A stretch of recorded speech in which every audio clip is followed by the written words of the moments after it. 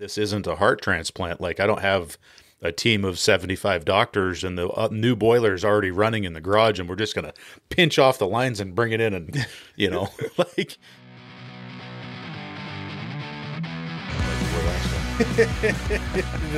We'll have wasted another hour. Oh boy, Andy, That's how you right. doing, man?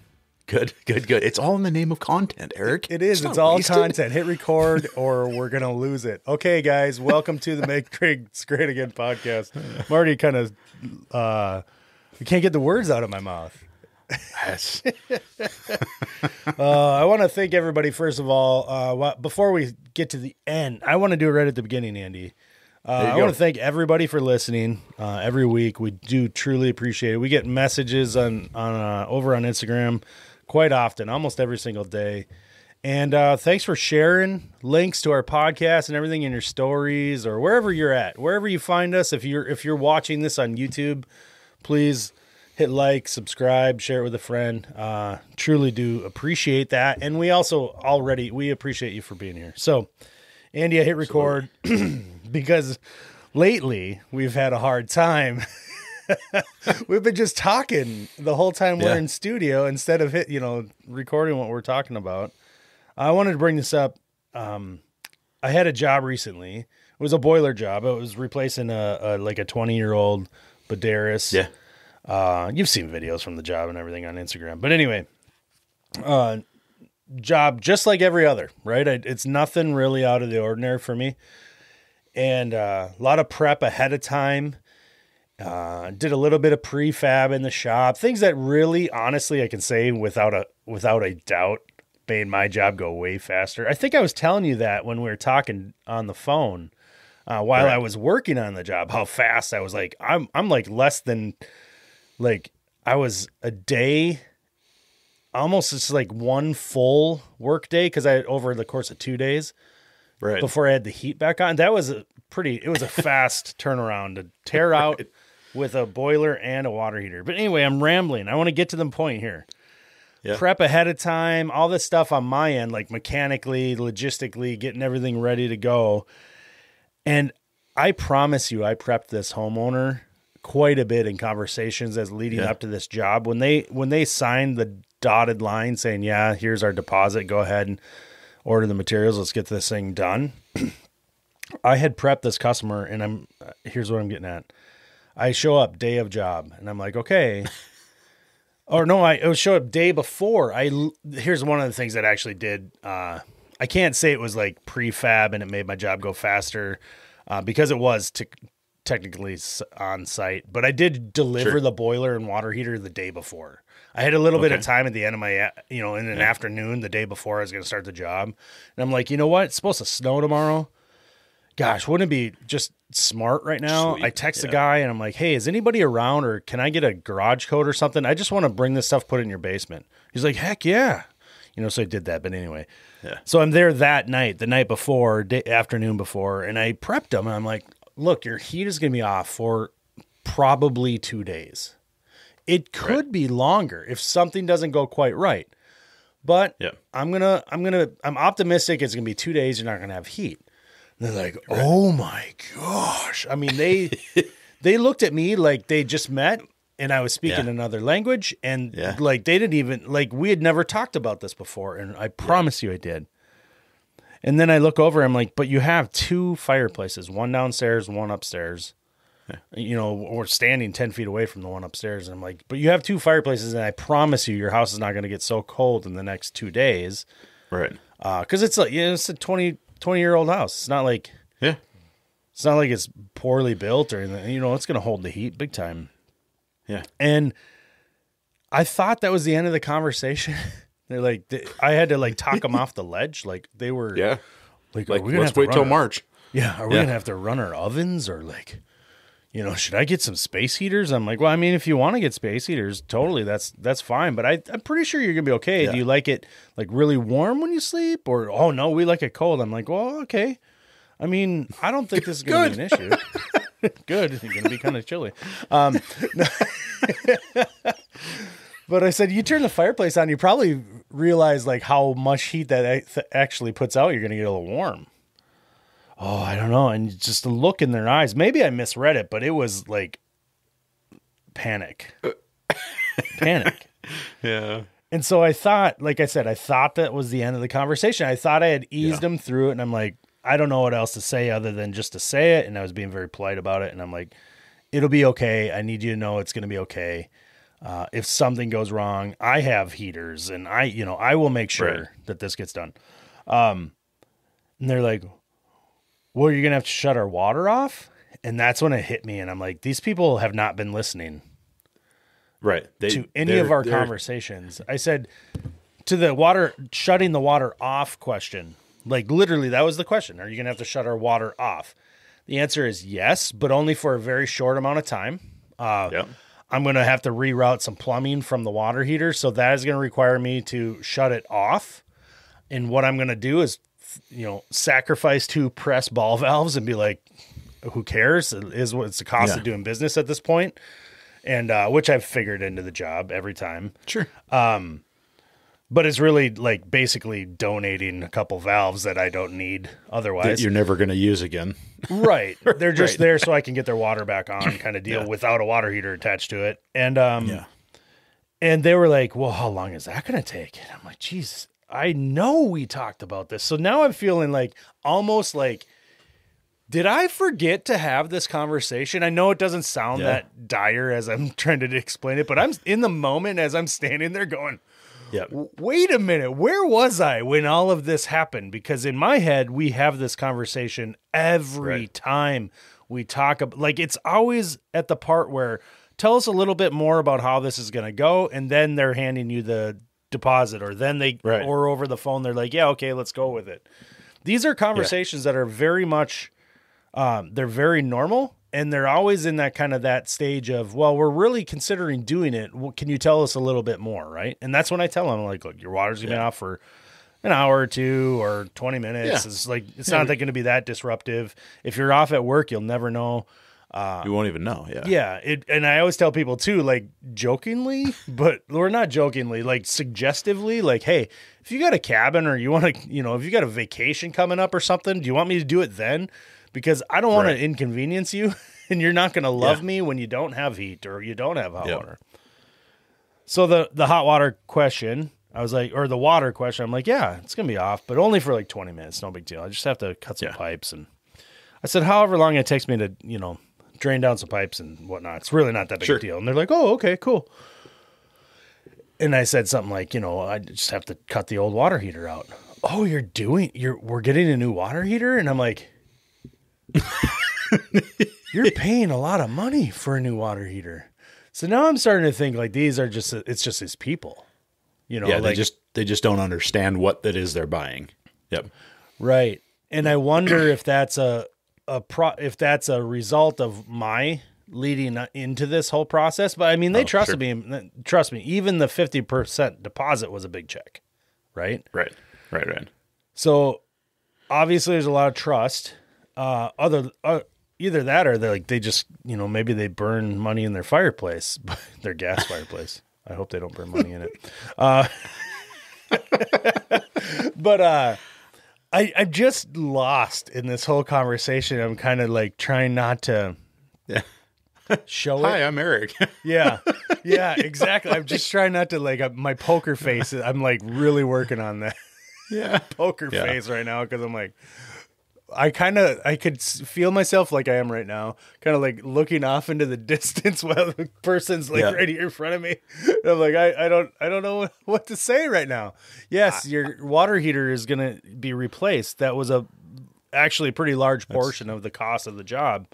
I didn't say it like that. It's like, oh yeah, no, new water heater is going to be great. That's something like probably what I said. And and they're like, well, they said they're not understanding. And then they're asking me like, well, how long are we not going to have hot water? And I'm like, well, the entire time you don't have heat. Right. Because they don't understand that their existing water heater is powered by their existing boiler and the new water heater is going to be powered by the new boiler. Like, do you understand am I explaining this? Yeah, no, totally. I mean, it's one of those things where and we've talked about it before where, sometimes I've said it, the customer hears what they want to hear. Yeah. Right. And Sure. you came in and said, hey, yeah, you need a new boiler, and okay. And we're going to give you a new water heater. Uh-huh. Uh-huh. And then you give them a bid and they're like, okay. Well, it's and they're not, and I don't want to make them make it sound like I think these people are not intelligent, Right. because that's not the case. They I just don't they are 100% uncomfortable in this conversation, and they Yeah. don't want to like irritate you or annoy you or whatever because they don't understand. And they're I think you're pretty right. confident. I think so too. I think they feel like they are confident that regardless in what you say, you will be talking in like Chinese to them and they will understand nothing of what you're going to say. Right. And therefore everything is a new conversation. And I've run into that before. And I don't know how you prepare any different for it. I don't Because either. if- I mean, it wasn't a presentation type of, like, I didn't hand Sure. them like my iPad and be like, and this is what the boiler looks like, and this is the water, like it wasn't anything like that. I don't really do that. I probably would be more successful if I did. But I didn't have any like props for them. I just had, Sure. I give them that presentation, the proposal tool that we Yeah, use with the proposal, software. And Do you so send there's that to a 'em? picture there, but Yeah. I've been for whatever it's worth. I have been taking a link to, because we sell Viessmann, right? Yep. I just have a link to Viessmann's 100 series, if that's what I'm selling. Yeah. Their 100 series webpage. Put that on there. And that way, if the customer has interest, they can click on it. They can look at the pictures. They like can read. on the proposal itself. Yep. Can And you, that way, when they're that's at a their live computer, link when it goes to them. I haven't had either that, or they can copy paste that into their search browser. That's true. I mean, most I people should try are sending it to myself to see what it looks like. I always attach the brochure.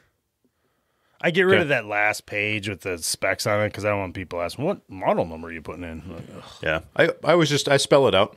We're going to put in a B1HE 85 and this 42 gallon indirect, and I don't know.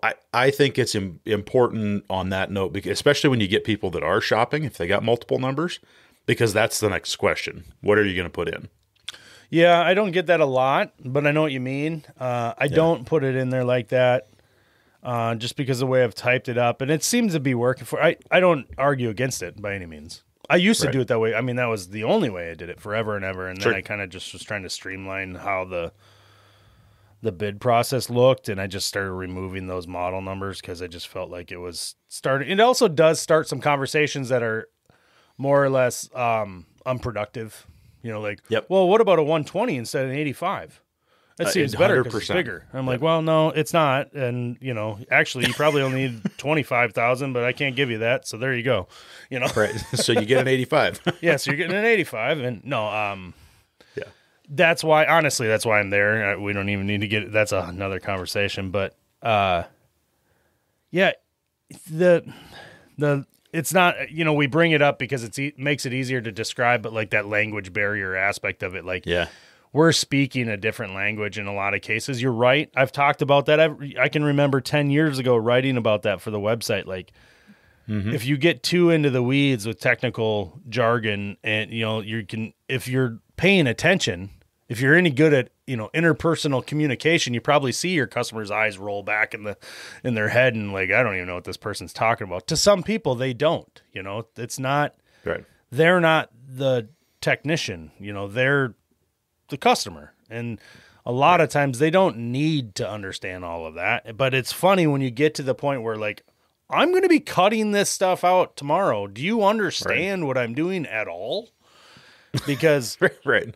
and then they're like, well, how long was it? So this is the same conversation. Okay, so I get through you're not going to have hot water for a couple of days, and I just I do the humility thing. Like, I'm going to tell you right now, I think I'm if I can act at all, it's this. I'm like, oh, you're going to hate me. But I could take it. I want it, I understand you're going to be upset. You're not going to have a hot Right. shower. It gets a little annoying. That's my fault. Don't blame anybody else but me. I'm so sorry. I go into that and I'm like, laughing, and they're like, oh, don't worry. And that's what the reaction I want from them is like, oh Right. no, I get it, because I know it is annoying to not have hot water in your house. And I'm the source of that annoyance. So, Right. I want them to know, like, look, I get you're not going to be happy. I try to make very clear that this is going to be a thing. I don't dwell on it. I don't want to, ram it home. But I want them to know too that I take it serious. Like, look, this is what you're going to do. This is how long you're going to have to put up with it. And then that was the next question was, well, wait a minute, a couple days. Like, I had just told them they're not going to have heat for maybe a couple days, that they're not going to have hot water for that same amount of time. And then after all of this, they're like, wait, a couple days. Yeah. I need to do a better job, apparently, explaining that this maybe it wasn't brought up in the initial conversation with these people, but they were blown away that this wasn't going to be done in an afternoon. Right. I've got I should send it to you. I've got a little paragraph that I put at the bottom of all of those boiler proposals. Yeah. Because it alleviates so many problems. Like, refer back to the instruction manual. You know what I mean? And it's kind of that thing that I don't know where the disconnect is, because some customers are just, all up in your face. Hey, can I watch you do the install? Yeah. Right. And, you get that customer, and then you get the other customer that you come upstairs and they're, sitting behind the couch. And you're just like, I'm not here for anything in your home other than your boiler. Yeah.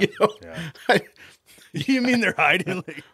I mean, bedroom. Yeah. Yeah. So I don't know. It is interesting though to see the different customer reactions to, I'm shutting your water off. I'm going to shut the gas off is another one. Like, oh, you have to work on the gas?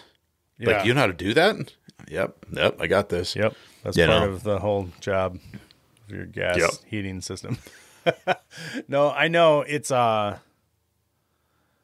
was just, I was standing there kind of scratching my head, and I've reflected on it a little bit, more so in this conversation, admittedly, but I've thought about it a little bit since then. And like I've said already today, I'm like, I don't know that I didn't say all this, because I swear I did. I swear I did. So I guess, honestly, that I'm realizing now as we're talking about it, I have probably been doing everything, just good enough to this point, but there's probably a better way of systemizing it. Maybe like you're saying, the wording, the paragraph added on, so I know it's there. But even making sure that the conversation is had. Look, like I said a minute ago, I don't try to dwell on the fact, but I kind of joke around like, hey, not going to have a hot shower. That's on me. You're going to be annoyed by me, but I'm sorry. I do that to kind of humanize all of this. Like, this is less of a transaction than it is I'm going to work hard for you and try to get this done as soon as possible. But I acknowledge that you're going to be annoyed by the whole process. That's what I think that kind of interaction, I hope that's what people take away from it, is that they realize I'm acknowledging that this is not going to be, at one moment in time, you're going to be annoyed by me. That's basically it. Right. Yeah. And then I think people take away from that I take it serious. So, there's that aspect of it, but apparently I need to, going into the conversation, say, this is what you need. Here's why. Here's how I diagnosed it. Here's what I recommend. And if you go with this recommendation, this is how it's going to play out. I probably would benefit from really stopping, thinking, taking some time in my office, maybe for me, it's a lot of writing that down. And once I write things down, I can kind of process it, commit it to memory, and then I'll have to think about that, maybe look at that writing before I go to talk to my next customer. And if I start doing it, it becomes a habit. But apparently my process is off because people are totally unaware that I'm going to shut their heat off for 2 days so I can put a new heating system in. Yep. Yeah. And I think that's where that, having that disclaimer right on the proposal. And this is something I found too, because we used to have it like in our terms. Yeah. People don't read terms. And I don't know why I don't read terms. There. Yeah. Yeah. It's just but linked I don't there. read terms when I get a new phone. I don't, or whatever. So it's like, why would I expect my customer to go to the bottom of the terms section and go, oh, here's some notes about your installation. Yeah. And so it's what I've been doing in our proposals. Cinnamon or nutmeg in the house. I'm allergic. Right. Is, there's a description of what it is we're doing. Then there's this disclaimer of, hey, here's what we anticipate this is going to take. And you're going to have your heat off. We're going to have your water off. Your cold water might be off for a little bit. And then we're going to put in a couple of space heaters if you need them. Or we can provide a couple if you need them. And then below that is those equipment links. And that way it's like, you have to go down past that stuff to get to the other meat and potatoes of it. And I don't know. We've had a lot fewer people question duration of install. And then when we say, hey, it's 5:00 and we're leaving for the first night, we got your cold water on, your heat's off, and your hot water's off. They're like, okay, sounds good. Well, we're going to hit the gym in the morning and, Yeah. That's a more normal conversation for me. That's a normal situation. Sure. Which I think is what kind of took me back. But it did make me think, like, I probably dropped the ball somewhere on this, or like we said earlier, maybe they don't know. Yeah, they don't comprehend. Yeah, or they don't want to. They feel like they just need to trust me, and they don't want to sound stupid by asking questions. I don't know. They wouldn't sound. That's not me, but people don't know that. No. Yeah, you bring up the gym though. I do say that often, like in that conversation, like, well, you're not gonna have hot water, blah blah blah. I'm like, if you got a gym membership, you probably take a shower there. I just kind of give them that kind of little. I don't know. Yeah. Planet Fitness Again, is $9.95 a month. Too much. What's that? Planet Fitness is $9.95 a month or whatever. Here's my key fob. That's right. Don't talk to the lady at the front desk. All right. Yeah, no, Janet's crazy. I'm gonna work on that. That's something I need to just revisit, if anything. Like I said, maybe it's just in my processes off a little bit. Well, I could always improve things. There's no doubt about that. Right. But what I've found is that if I put it on the proposal, every time I sent it, acknowledging that. You know what I mean? Because sometimes you're not there, or sometimes they don't ask the question until you show up, and then you're like, oh, you're like serious. You don't understand that this isn't a heart transplant. Like, I don't have a team of 75 doctors and the new boiler is already running in the garage, and we're just going to pinch off the lines and bring it in, and like you got boiler vac. That's right. Boiler vac coming in and drop it in. Right. Yeah. All right. That's enough on that. Anyway, It is. I got a couple customers I need to reconnect with that I got for scheduled jobs coming up. I need to make sure they know what's going on. Yep. Maybe it was me. Maybe I just had a weird day. Well, maybe I'll find that out when I talk to the next couple of customers. All right, dude. Might find out.